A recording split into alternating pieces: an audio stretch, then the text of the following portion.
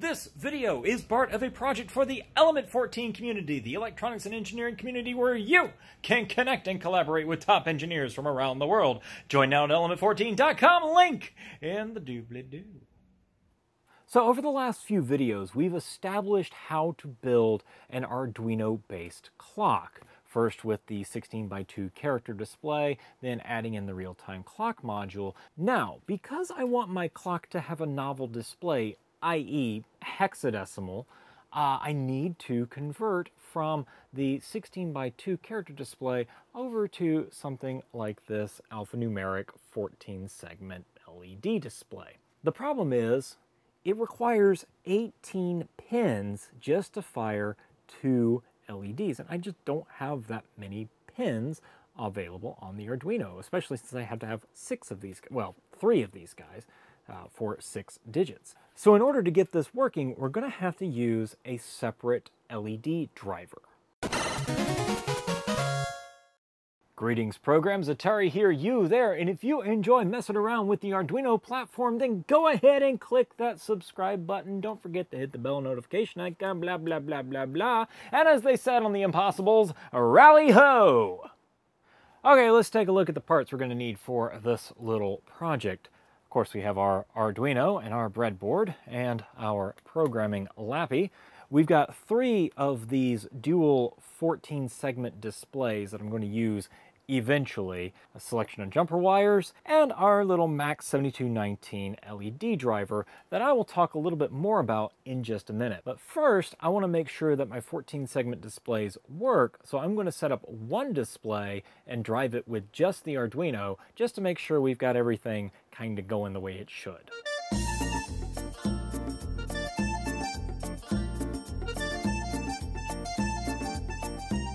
Okay, I've got this first unit wired up, and I just wrote a simple variation on the blink sketch that just cycles through each of the pins just to turn it on and off real quick. This is a common-anode LED display. It's a little bit backwards from what I would normally work with, like a common-cathode, so you gotta wrap your head around it, that on is off and off is on.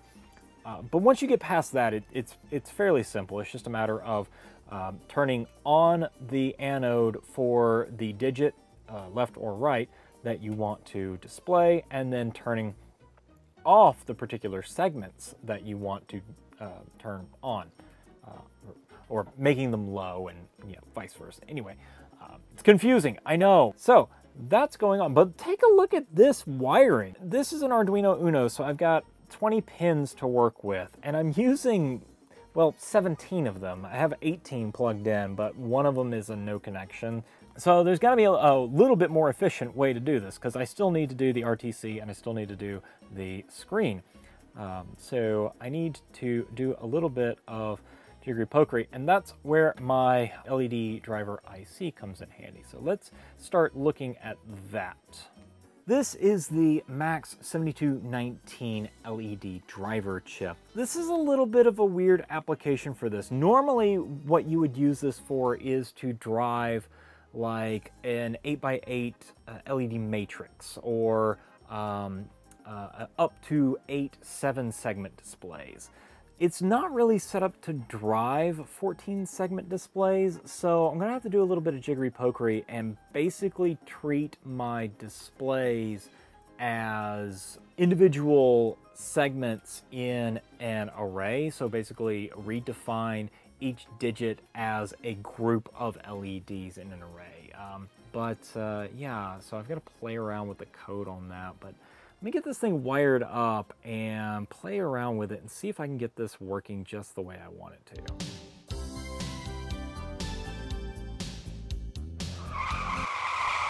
Okay, so ran into a little bit of trouble when I went to wire this thing. You see, the 7219 is a common-cathode LED driver, and the 14-segment displays that I'm using are common-anode.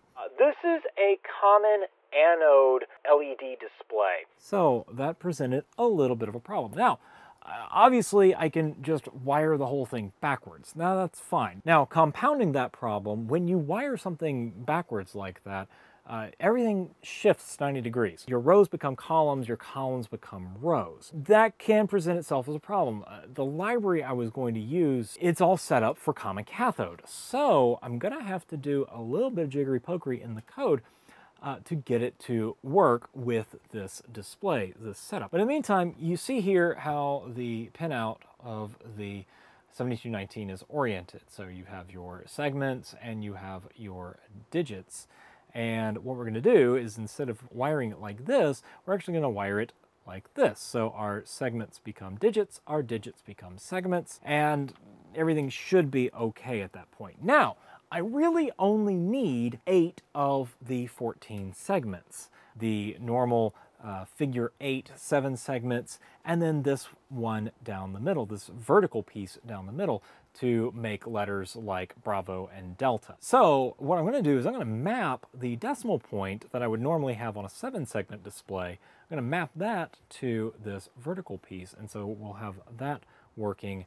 So instead of trying to map out every single segment as a combination of segment and digit, I'm just going to do segments, 8 segments on a digit and call it a day. So it would be a lot easier, a little more straightforward, much easier to code. So speaking of, let's get this thing wired together and put some code on it. Now, through the magic of television, we have our fully wired demo. I only wired up 2 digits because it's really the same principle as you go, and I kind of ran out of room on the breadboard to do all the jumps over to the other 4 digits. So I'm not going to worry about that right now, but it's essentially the same thing. We've got each of the digit pins tied into their respective segment pins on the display unit, and then each of the respective segment pins tied into the digit select on the display unit. So it's a little bit backwards. It's a little bit confusing in the wiring and remembering which one goes where, but it works. I will put a wiring diagram for this in the show notes down in the doobly-doo so you can check it out for yourself. Now let's put some demo code together. Now, to handle all of the interaction with the 7219, I'm going to be using the LED control library by AirborneSurfer, but I am going to be using like a very highly modified version of it because of everything kind of being worked backwards. So a couple of things we need to look at. First and foremost, the LED control function is really just setting up the LED control. It defines the pins, it defines which 7219 you're talking to, however many chips you're going to have, because you can cascade these things in line. You can have so many set up if you want to make more complicated displays. But we're only going to have the one, so not a big deal right now.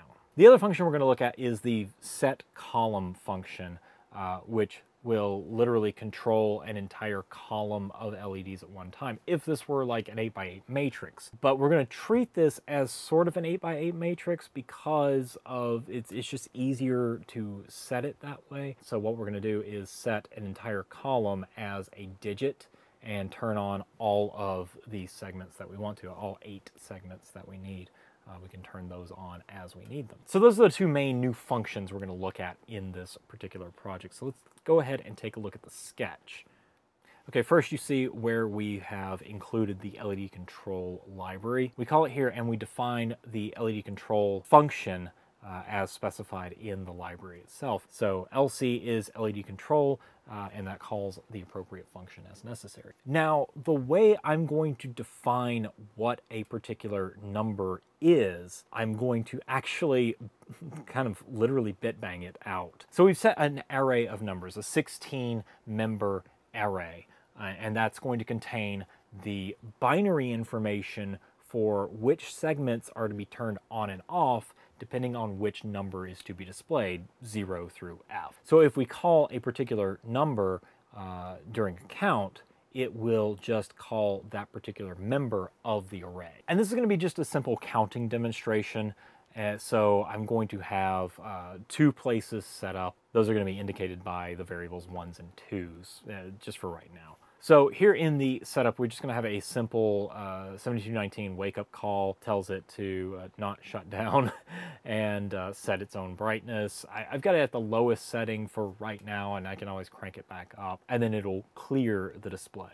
Now in the loop section, first thing I want to look at in the loop section is this while loop. So what it's doing is while the ones digit is less than or equal to 15, so as it's counting up 0 through 15, it will display the appropriate number in that digit using the set column command with the variable of the numbers array based on whichever value is in the ones place. So if it's 0, it displays the first one. If it's 1, it displays the second one, on and on and up. That's why it says 15 and not 16, but even though there's 16 members. And then it'll wait for 1 second, and then it will add 1 to the value of the ones variable. So once we're out of the while loop, we're going to reset the value of the ones variable back to 0, and then we're going to add 1 to the value of the twos variable. So 0 becomes 1, 1 becomes 2, 9 becomes A, etc., etc., etc.